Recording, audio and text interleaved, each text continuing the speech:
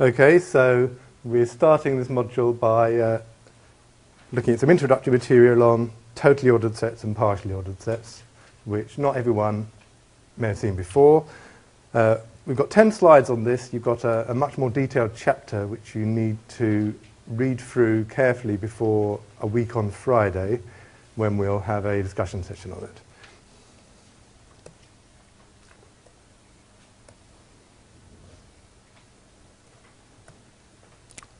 So, you've probably come across equivalence relations before, I hope so. So there are various other kinds of relations you can have, and one of the things you can have is the notion of an order, a total order or a partial order. But again, you start with the idea that you have to decide whether two elements are related in some way or not. Now, you can, when you're dealing with partial orders, there are two approaches. One is to either deal with sort of the notion of less than or equals. Another is dealing with the notion of strictly less than. And they're completely equivalent approaches. We're going to do the less than or equals approach just for notational reasons, as you'll see.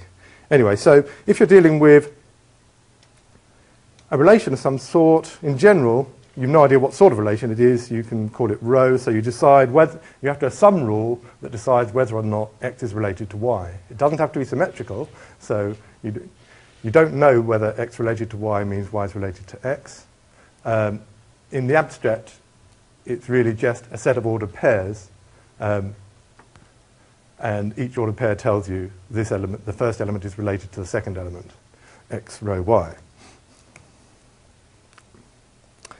So because we're dealing with order relations, less than or equals or less, we won't use rho. We'll use a less than or curly equals, or sometimes just less than or equals. I often use less than or curly equals to remind you that I'm not using the usual notion of less than or equals at a particular moment, or not necessarily. However, we do have the usual notion of less than or equals available. So if you've just got a set of numbers, real numbers, natural numbers, integers, rational numbers, you've got the usual notion of less than or equals. And that's one of the relations we'll be looking at. But there are loads of others, and we're going to have a quick look at those as well. So we're going to be looking at that relation and other relations that are a bit like it, sharing some, but possibly not all, of the same properties. So what is a total order? It's going to be something like less than or equals that we already know. But we'll use this notation less than or curly equals because it's a more abstract thing, and it satisfies four rules. One advantage of dealing with strictly less than is that you only need to specify three rules, so you can save a bit of time. But I still find less than or equals slightly more intuitive, so we'll do it that way. So the first rule is the one that you definitely wouldn't have if you were using strictly less than. So you insist that every element should be less than or equal itself. And if you're working with strictly less than, you don't need that axiom. Axiom B, this is the transitivity relation. You need that whichever version you're using. If you're doing it with strictly less than, you still need this. We're doing less than or equals, so if x is less than or equal to y and y is less than or equal to z, then x should be less than or equal to z. So that's transitivity.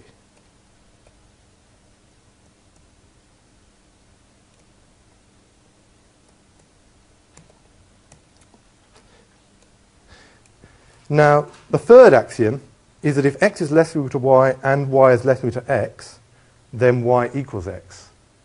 Now, if you're using strictly less than, this takes a rather different form. What happens with strictly less than is that you say x is definitely not less than x. So you throw away a, and instead you replace c by no element is strictly less than itself.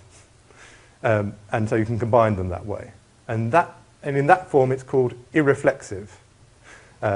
Strictly less than is irreflexive, but we're not working with strictly less than, and I think it would be a bit odd for me to write irreflexive here.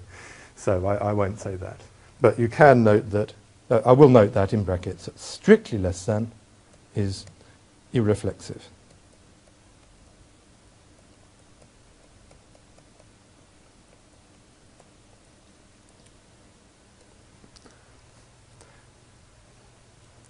And then for part D, again, it takes a slightly different form if you're working with strictly less than. It says that if you've got a pair of elements, the relationship must hold at least one way round. Now remember, this is not a partial order yet, this is a total order. Total orders are better than partial order. And in partial orders, this last condition will be missing. So for a total order, if you take any two elements, then at least one of them must be less than or equal to the other. It could be both ways around, in which case they have to be equal because of part C. Okay, so then you've got a total order on your set X, and so now you can form, say that you've got a totally ordered set, which is the ordered pair X with less than or equals. And it's just another one of these mathematical structures. And we've got loads of examples, and we mentioned some of them already. Well, how do you hold for strictly less than? D doesn't, so for strictly less than, what you do is you say if X is not equal to Y, then at least one of them is strictly less than the other. And in fact, exactly one of them is strictly less than the other.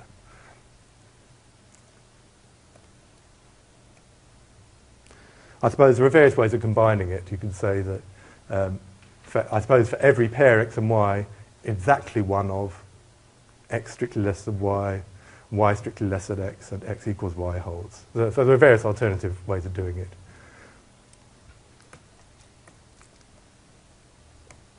Okay, so you've got a totally ordered set with the order relation less than or equals. Let's have a look at some examples.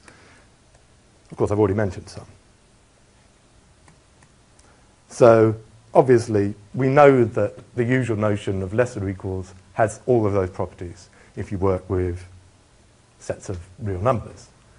So, take real numbers or any subset of the real numbers, you can use the ordinary notion of order and you're fine. Now, here's a common thing you could do. You've got a particular order, you found it's a total order, you can reverse it. If you reverse a total order, you still get a total order. So this would be that X is curly less than or equal to Y if and only if Y is less than or equal to X in the other order you were thinking about. So that just reverses the order, but it's just like reflecting in the origin if you're working with real numbers, and it just reverses the order of everything, but it doesn't change any of the axioms. Still, every pair is related one way around or the other. It's just that everything is related the opposite way around to the way you thought before. I leave that as a little trivial exercise. A less trivial exercise is to think of an example of a total order on natural numbers cross natural numbers. I wonder if anybody's already come across one of those. Does anybody know a total order on n cross n?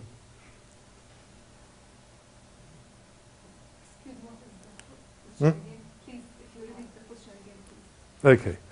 So, suppose you look at all possible pairs of positive integers, and you want to try and find some relationship between them. Of course, you can define any old abstract rule you like. Does anyone know a way of ordering them that gives you a total order? Oh. Yeah? Do you take the sort of first end and like give reference to that, and then Yeah. if they're equal, Yeah. you can extend? Yeah, that's a good one. So that's one of the most common ones. Of course, you do it the other way around. So this is called this is essentially what's called a lexicographic ordering, because it's exactly the same as alphabetical ordering. So you give preference to the first coordinate and see and compare those, and if they're equal, then you go to the second coordinate and compare those. And if they're equal, well, the elements are equal, so you're okay. Otherwise, you'll get a comparison. And it's just like alphabetical ordering, and in a dictionary, except that in a dictionary you've got 26 symbols. Or possibly more.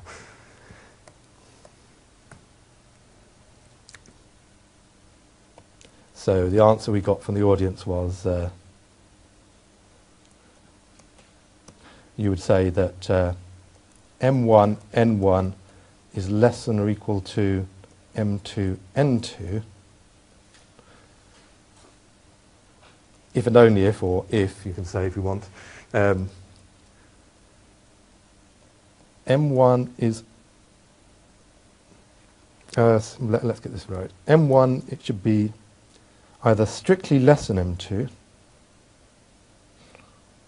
or M1 equals M2 and N1 is less than equal to N2. That should do it.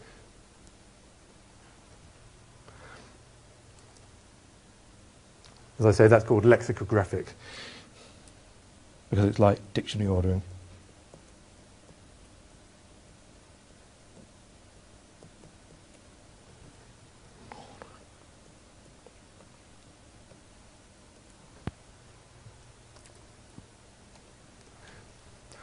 Okay, that's not an obvious order to think of if you haven't seen it before. Now, if you've got a totally ordered set and you take any subset, just like taking subsets of the real line, you still get the usual order still works. If you've got any old totally ordered set, you take a subset, you can restrict the order to it, and you'll be fine. You have to figure out what the restriction of a relation means, but that's pretty clear. Any questions on what we've said so far? So far we've just done a very slight generalization of the orders that you know and love.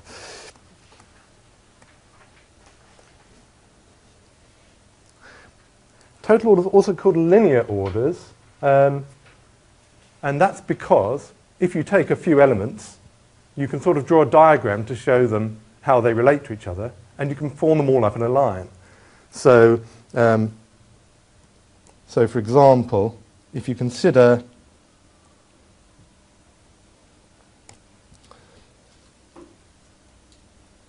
(1, 4, 7, 10) as a subset of the real line, we'll use the usual order.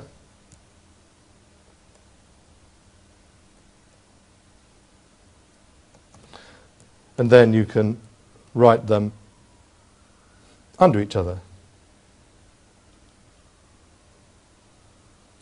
in what's called a Hasse diagram. I'll say more about Hasse diagrams later. From this diagram you can deduce which ones are less than which other ones. So this is an example of what I call a Hasse diagram.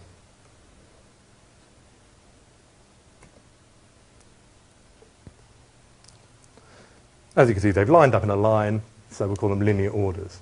When we do partially ordered sets, we're going to get much more complicated diagrams where not every element is related to every other element, and so there'll be bits hanging off, there'll be sort of trees and loops and all sorts of things like that. So now we're going to see what happens when you weaken your condition and work with partial orders.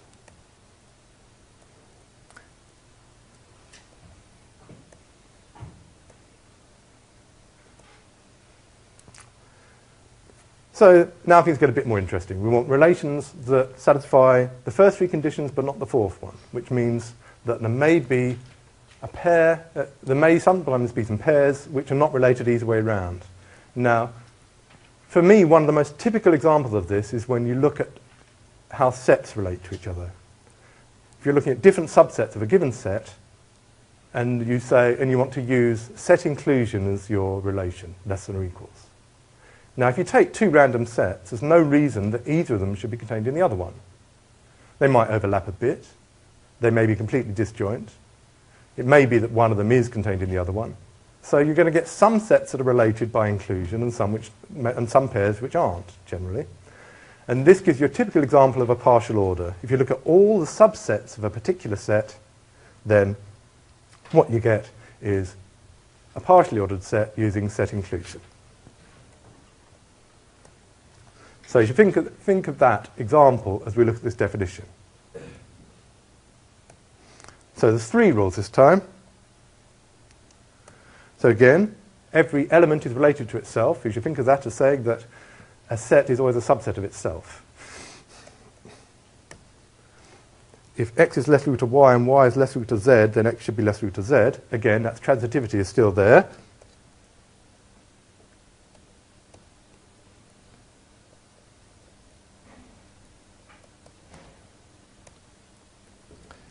Well, if you've got a small set that's a subset of some medium-sized set, and that medium-sized set is contained in some big set, Well, the smallest of the sets is contained in the biggest of the sets, so you get transitivity for subset are equal. And the third one is something that you will have used many times in order to show that sets are equal. You will have shown that every element of each set is also in the other one. So you will have probably shown the inclusion both ways round in order to determine equality. You want to show that a set A is equal to a set B. You look at every element of A and prove it must be in B. Then you look at every element of B and prove it must be in A. So that just shows you that A is contained in B and B is contained in A, and so A equals B. And that's exactly what happens in this condition C. And then you don't have a condition D, because it's not true that if you take a random pair of sets that one of them will be contained in the other one. They might well be, as I say, completely different. They might overlap a bit, but neither one contains the other. All sorts of possibilities.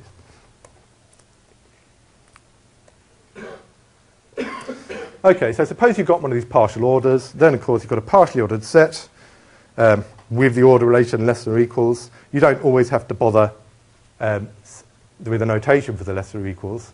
But sometimes you have to explain exactly which relation you're working with. And sometimes the notation and the terminology can get very messy, especially when you're trying to prove things about chains of subsets of partially ordered sets, which you'll come across in the essential background reading. It does get really messy when there's partially ordered sets at a different level of abstraction hanging around, and that can make things a bit tricky.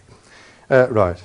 And everybody abbreviates partially ordered sets to PO set because it saves a lot of writing. So, of course,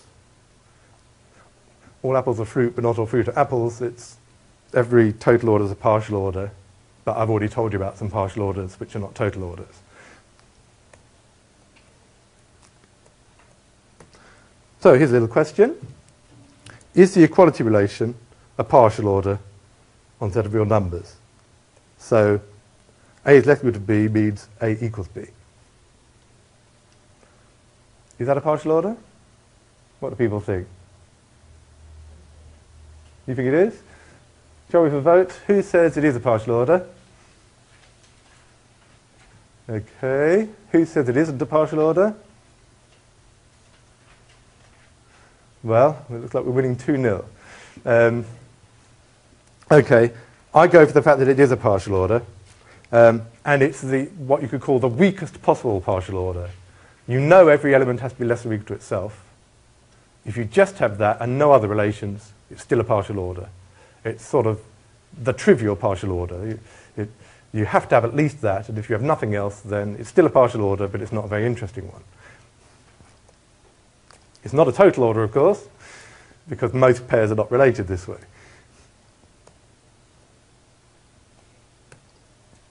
So we had lots of total orders, there are also partial orders, but here are some partial orders which are not total orders, and you get to check these.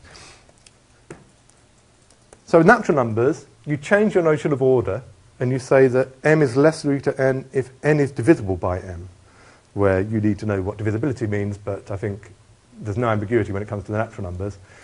So you get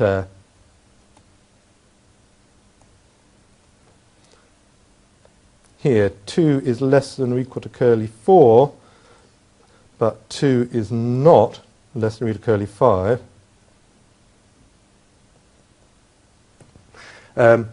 Because 5 is not divisible by 2. Okay? So we've changed the order. And of course 5 is not divisible by 2 either.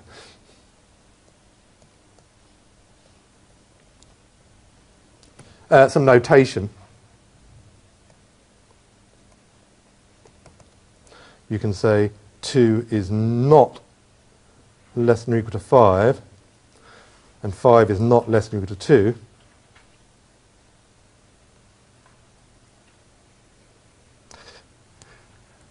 With partially ordered sets, you need different notation because not less than or equal is different from greater than, and not greater or equal is different from strictly less than.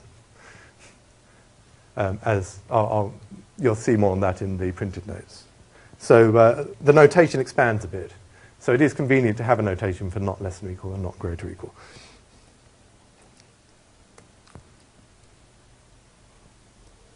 Remember, x less than or equal to y. You can use the notation y is greater or equal to x, if and only if x is less than or equal to y. What's his second example here? R cross R, well, this time, instead of your lexicographic, you can compare the coordinates with equal weight. And you say that x1, y1 is less than or equal to x2, y2 if you have both x1 less than or equal to x2 and y1 less than or equal to y2. Now, when you do that, it's not a total order anymore because you get pairs which are not related. So for the second of these,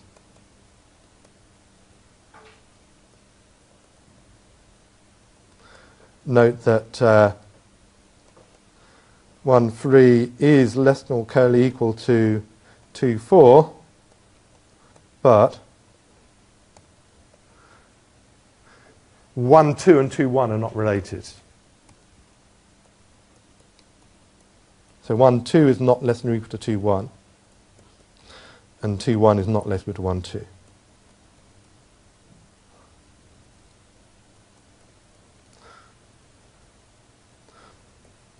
So I'll say that pair is unrelated.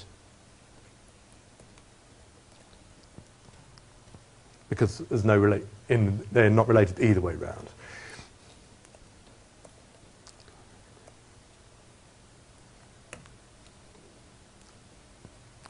Here's a more interesting example. Again, there are some issues with this, as we'll see. Here's one where actually, again, less than or equal to wins over strictly less than in this example, and I'll tell you why. Doesn't have to be polynomial functions, actually. Real valued functions will do. And we'll have them defined on the whole real line, just for the moment. But you could do it on intervals instead. And then you want to compare two functions, like comparing two graphs to each other. Well, you ask, does one graph lie underneath the other one? But they're allowed to touch. Then we'll say one polynomial is left equal to another polynomial, or one real valued function is left equal to another real valued function, if, when you compare the values point by point, you always have p of x less equal to q of x. Now, so that, as I say, that gives you graphs, one under the other. They might touch. They might even be the same graph. Now, suppose you were using strictly less than notation for your partial order. Strictly less than means less than or equal to and not equal to. So a graph which is underneath another graph but touches it somewhere will count as strictly less than in this partial order because there'll be different functions, one of which is less than or equal to the other. That means that with the partial order strictly less than notation, even though the graphs touch, one function is strictly less than the other. Now, this is a bit of a worry. You don't have to worry about that with the less than or equal notation. It works okay. Is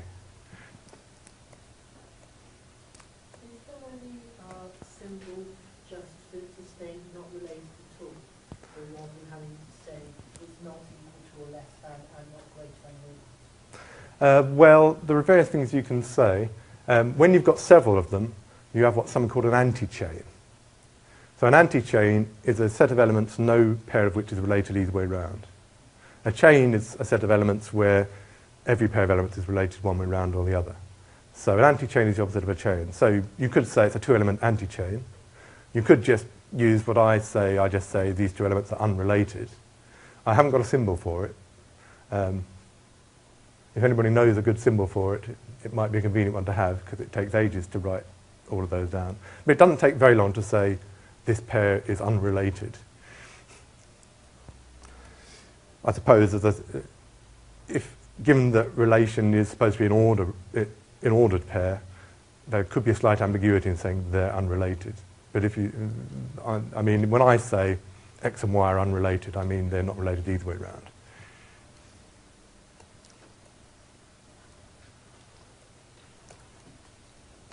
Right, so here's the subsets, and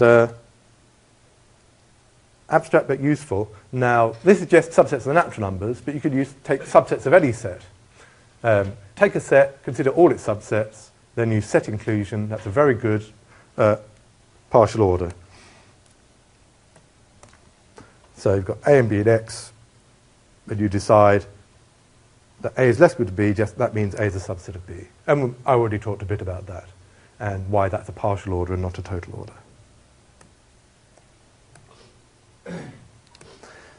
And now if you've got just finitely many elements, then you can put them in a Hasse diagram, which shows all the relationships. Well, when I say it shows all the relationships, you do it efficiently. The idea is to draw a line so that if two elements are related, one of them will be vertically higher than the other one, and the line joining them will show that there's a relationship between them.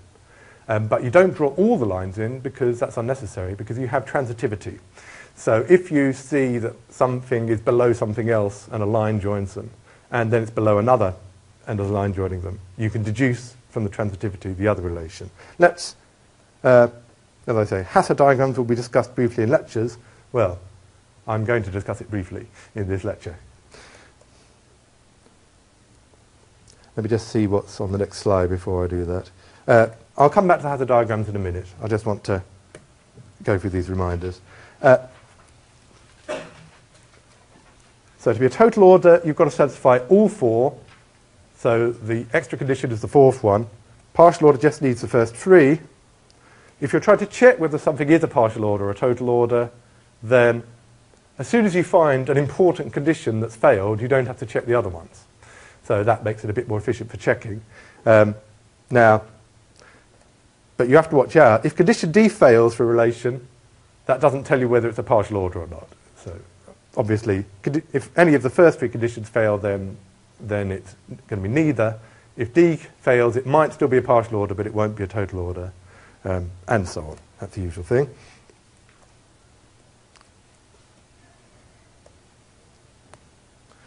And you can reverse partial orders and get partial orders. So you can reverse your divisibility on the natural numbers. Instead of doing set inclusion, you can do reverse set inclusion. I shouldn't say exclusion, that would not be right. So obviously you can decide which set is bigger. Sometimes it's very important to say that you've got further if you've made your set smaller. This is actually quite important when you're doing generalized sequences called nets in topology. We won't do nets in this module, but anybody who's interested in general topology and point set topology, it would be a good idea to find out about nets. Nets are a generalization of sequence. Sequences, you have x1, x2, x3, and so on. With nets, instead, you have sort of x lambda, where lambda's in some partially ordered set of a nice kind, called a directed set. And so you can change your indexing set. And they're more powerful because not all topological spaces are metric spaces. And if you're not in a metric space, you normally shouldn't use sequences. You should use this thing called nets. If you're working with nets, then you quite often use as your directed set, a collection of sets ordered by reverse inclusion. That happens quite a lot. Like you often want to, say, pick an element in a small neighborhood and say you're getting closer to the point if you make the neighborhood smaller, which means you've gone further along. So your sets are more advanced when they get smaller. And so reverse set inclusion is quite an important one. And of course, every subset of a partially ordered set is still a partially ordered set. And that brings us to the end of those slides. So let me finish by talking about these Hasse diagrams for partially ordered sets.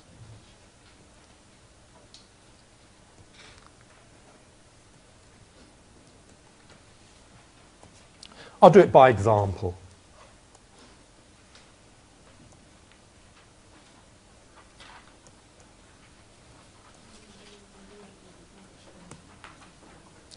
So these are sort of efficient diagrams indicating the relationships between elements of a finite partially ordered sets.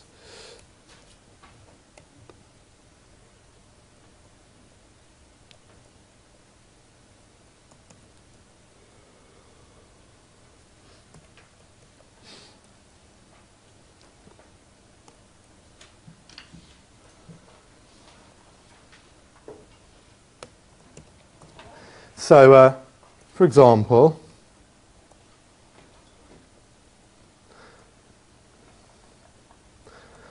let's consider some numbers.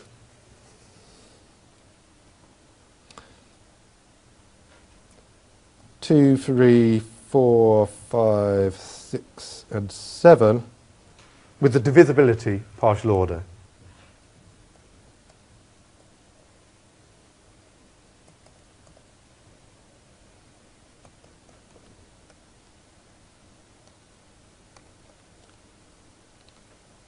That's m is less than or curly equal to n if n is divisible by m.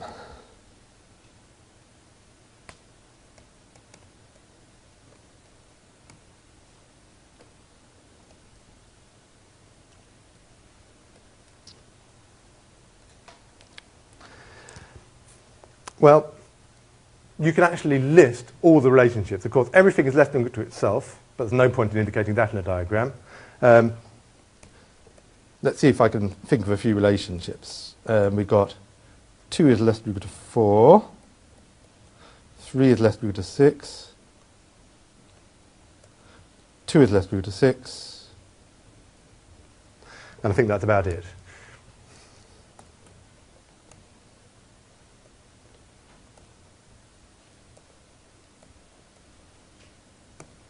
So how would you draw that in a diagram?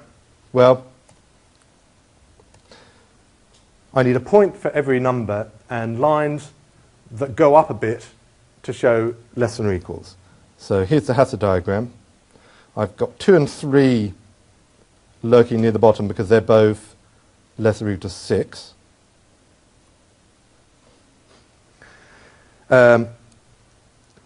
We've got 2 less than or equal to 4 as well. But 4 is not less than or equal to anything else, so I can put 4 up there. Of course, you could draw each of these things in loads of different ways. And have I forgotten any? I don't think so. So what have we got? 2, 3, 4, 6, 5 and 7 live on their own. Doesn't matter where you draw them, but there's no lines connecting them to any of the others. So here's your Hasse diagram.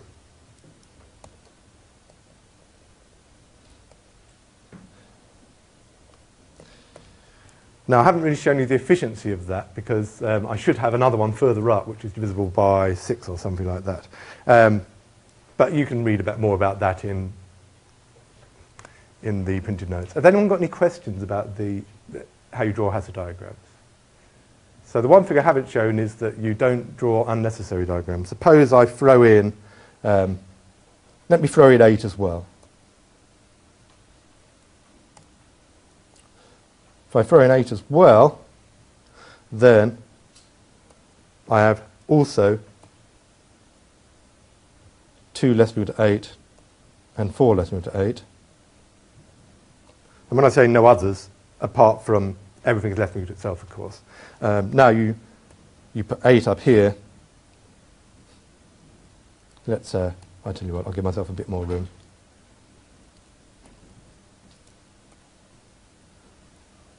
I've got 4 there, and I'll put 8 up here. And I don't have to draw the extra line from 2 up to 8 because you can deduce it from what we've already got. Okay, so again, any questions about that? Otherwise, we'll stop there for today. So I'll leave it to you to read the rest of that section. It does get a lot harder once it gets on to axiom of choice and Zorn's lemma and all that stuff. So there's some tough stuff in there, and we'll discuss it at the end of next week. But we'll start on the point set topology tomorrow with a bit of revision and then some more interesting stuff about complete metric spaces and some very useful stuff on the Bayer category theorem and so on. Okay, we'll stop there for today.